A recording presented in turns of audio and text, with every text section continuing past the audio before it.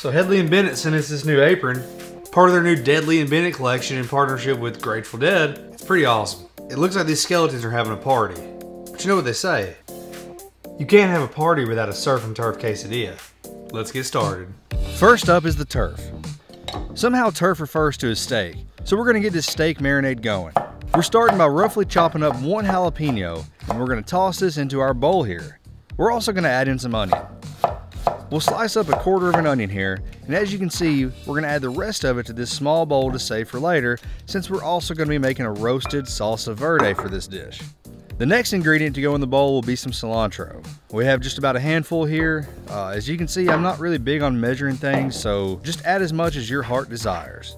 We also saved the rest of that cilantro for the salsa. Next up is some garlic. You don't have to be this violent when smashing it.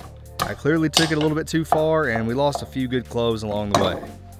Same thing with this, we're gonna add 3 or 4 cloves roughly chopped to our marinade, and then we're gonna throw the rest in that bowl for the salsa. Next up is the lime juice. I have one really juicy lime, and if you're not this lucky, you might need 2 limes, but throw some lime juice in this bowl. It'll add plenty of flavor and a kick of acidity that we need for this marinade. For the seasonings, we're gonna add in our new fajita rub we're working on. It's not quite ready to be sold yet, but you can use what we've mentioned in the past, which is 1 tablespoon each of salt, pepper, cumin, oregano, chili powder, cayenne, and paprika. Add those seasonings to the bowl, and next up we're gonna add some olive oil. Add 1 or 2 cups of that, and then we're gonna add in 1 cup or so of soy sauce. Of course, you can find an actual written recipe for this in the description below. Give that a good mix and let's grab our turf. The turf we're using is gonna be skirt steak. Throw this steak in a Ziploc bag and give yourself a wide opening so you can pour this marinade in without spilling anything, which I've been known to do. Be sure to squeeze all the air out of the bag before closing it up. And if you've seen any video where we're marinating something, you know how important it is to me to work the marinade into the meat. There are many ways to do this. But regardless, we need to make sure every inch of this meat is covered in this flavorful marinade. Now set that in the fridge for a few hours, or optionally up to overnight. Now it's time to work on this salsa. We're going with a salsa verde, which is a green salsa. That is made using tomatillos. And if you don't know what a tomatillo is, it's basically a little bitty green tomato wrapped in a vegetable blanket. Very cute and very flavorful. We're gonna place them on a sheet tray with a few jalapenos. We're gonna roast these. I typically would roast them over charcoal, but I don't have the time, so I just turned the broiler on. While that's heating up, we're gonna drizzle them with olive oil. We're gonna stick it under the broiler, and be sure to keep a close eye on these. Once you start seeing a little bit of char, turn them over to get each side charred up, and then you're good to go. And now, it's time to blend. We have this handy dandy blender here, and I use this all the time. Carefully place your tomatillas in there, and be smarter than me when doing this. Obviously, these are still really hot, so use some tongs. We're adding all of our tomatillas, and we're gonna have to blend some stuff up before everything will fit in there. So we're gonna take that cup of onion, garlic, and cilantro from earlier. And I told you we're gonna be using that again, so I hope you didn't throw it out. Now we're gonna place a lid on this, grab the handle, and plug it in. Unfortunately, the cord is about 6 inches shorter than I need here for this to be on camera, but you should get the idea. We're just gonna chop this stuff up. You don't really need a cinematic shot in order to know what to do, I hope. And of course, as usual, I'm gonna spill some because that's just what I do. I make messes. Now that we have room for the rest of the ingredients, we're gonna add in our jalapenos. I don't want it too terribly spicy. If you do, add in everything but the stem. For me, I'm just gonna cut the sides off and then toss it in there. Now we will season it with salt, pepper, and a bit of sugar. The sugar really balances out the acidity in this dish. Everywhere you look, you have something acidic, and this bit of sugar makes a big difference in my opinion. We will finish this off with the juice of 1 lime. Since we have the tongs out already, we're gonna use that to squeeze the lime juice out. There's a little kitchen hack for you.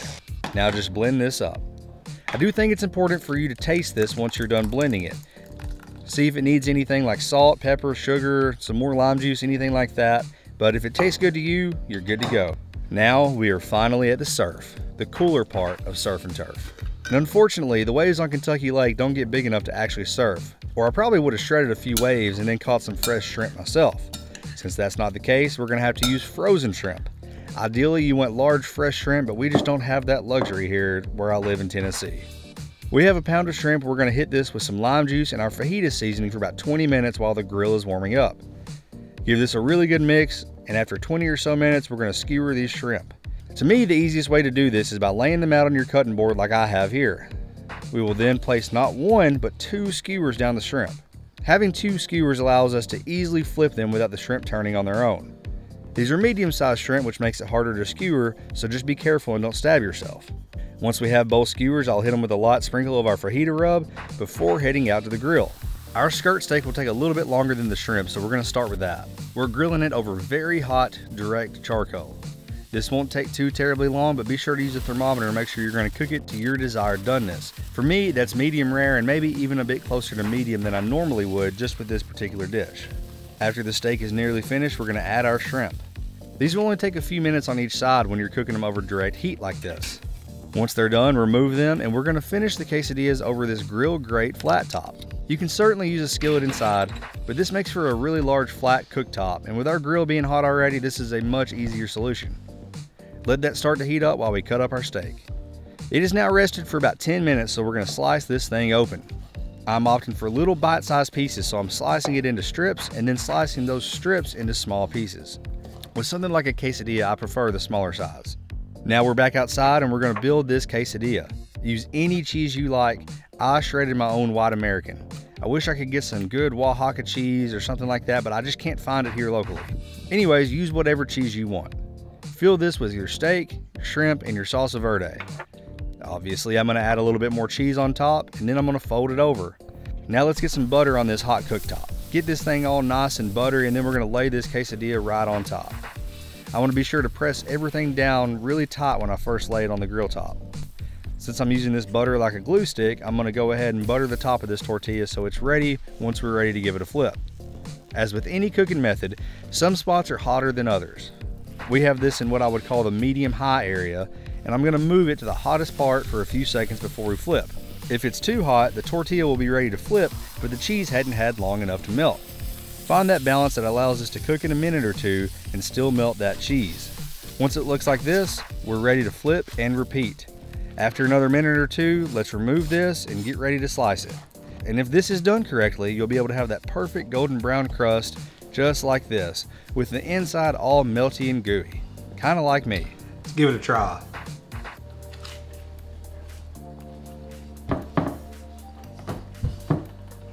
It's just so good. That's it for this video. As always, be sure to subscribe to our channel and give this video a like. Join me in the comments and let me know what you want to see us cook next.